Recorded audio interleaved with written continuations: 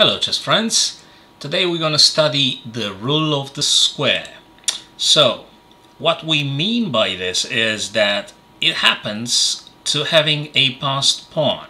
Now the king in our position here, I'm talking about the white king, is a bit too far to protect the white pawn and to ensure its promotion. So it's way too far, can't do nothing.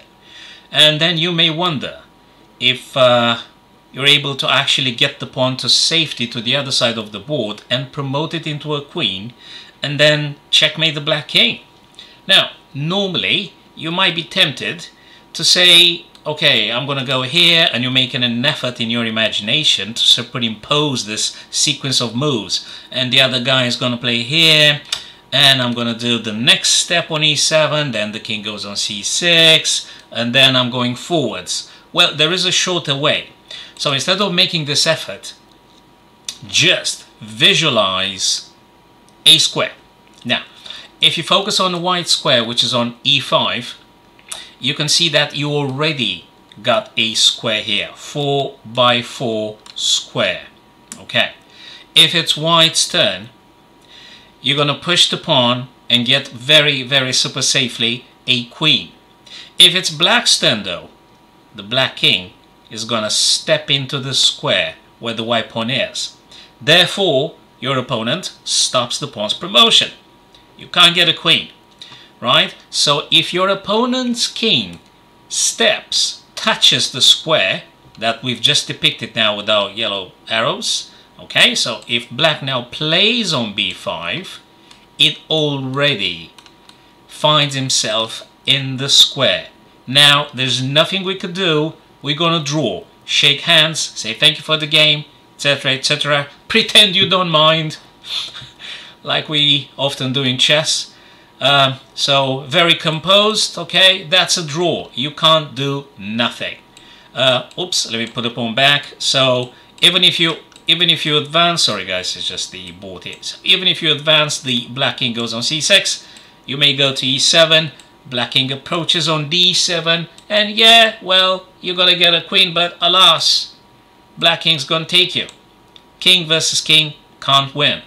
Okay, so very important, just imagine a square. Okay, whereas if it's white's turn, okay, 4 by 4, it's white's turn, go forwards, the black king tries to chase you, the other guy should actually resign, the other person should resign, because you're gonna get a queen now.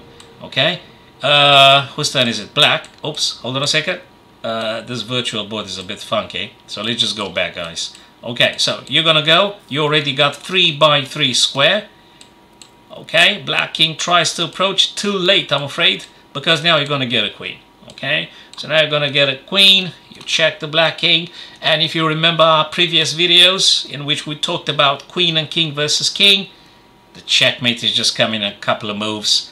You already checked them. Remember, position the queen a nice jump away. The other guy will just have to play somewhere just nicely, elegantly. Now you restricting their movement, whatever they do. Just something like, I'm just giving you now random moves that black might play in this position. I don't know, could be a3, could be b1. It really doesn't matter. Look at this, very easy. Goes in the corner. Remember not to play queen b3 because you're going to stalemate. Move the king, let black king to just play on a2 and a1 a couple of times until your king reaches in time. And, oh, come on, man. Right, let me just put this guy. Right, so, and you will be delivering checkmate then with the queen to b2. Okay, so that was the rule of the square, guys. Very easy for you. Imagine the square. If the opponent's king touches your square, you can't promote the pawn. Okay. And if if they don't, then obviously you're going to get yourself a brand new queen and the victory is yours.